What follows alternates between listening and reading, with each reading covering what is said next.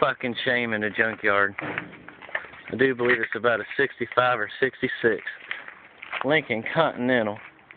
Suicide door. Fucking retractable soft top. Are you fucking kidding me? What are these motherfuckers thinking? You can see the power stuff in the back to raise it, put the top in it. This hurts my feelings.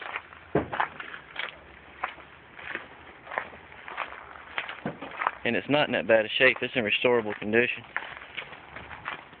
That is a fucking shame. And the junkyard is going to be made out of a Honda. That is a fucking waste of old school steel right there. That is a beautiful car. Love you. God. Alright, that's enough of that. I'm going to start crying.